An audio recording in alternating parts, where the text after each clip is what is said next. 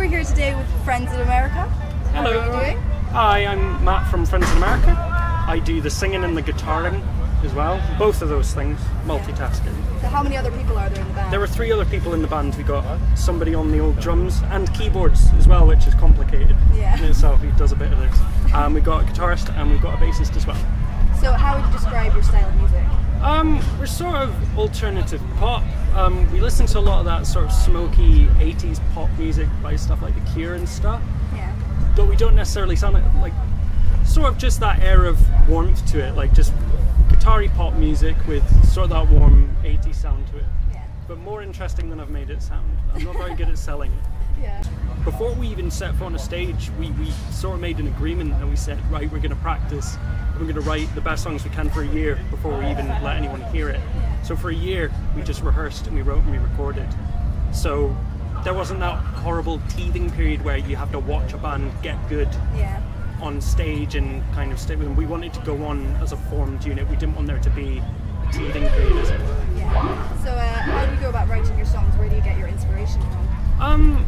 We all sort of come together and we jam a lot of the time, and we'll just pretty much jam for 20 minutes and pick 1.5 seconds of that 20 minutes and go, that was quite a nice guitar part. I predominantly write the lyrics, and that's just based on stuff like books I'm reading or overheard conversations on the train between 2 drunks on the way to Glasgow on the weekend or something. Just anything really. We just try and write anything we can that we think is sincere enough to be heard. That's what we go for. Yeah.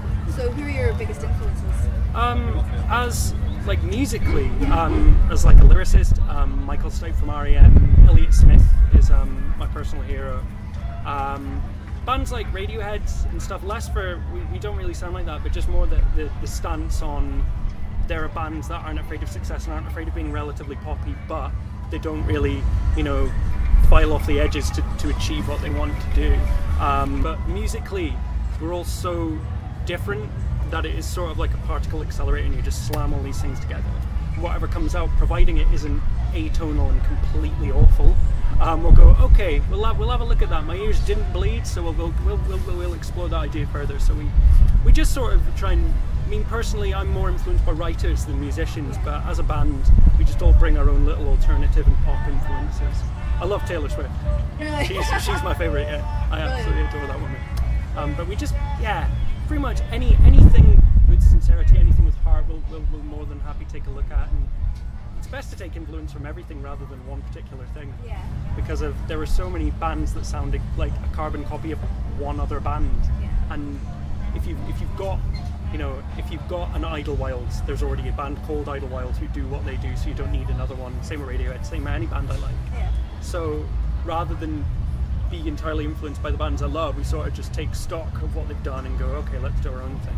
Yeah. So have you had any particularly memorable performances? We've had the very first performance we had before we were full band.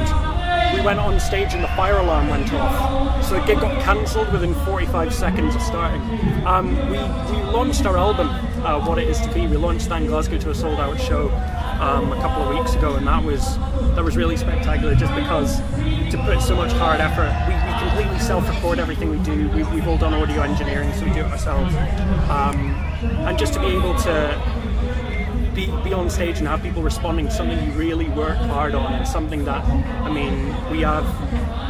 we're by far our hardest critics. We throw out more songs than we ever keep, just because if I wouldn't buy it, I don't want to charge other people to listen to it, So we've got incredibly high standards for what we do, but that's because we've got incredibly high standards for what we listen to. And I think these days you don't have the chance to release a bad record and then develop, as I was saying earlier. Like, you need to come out the gate strong, so that's what we've aimed to do, and I'm really proud of the record we've just put.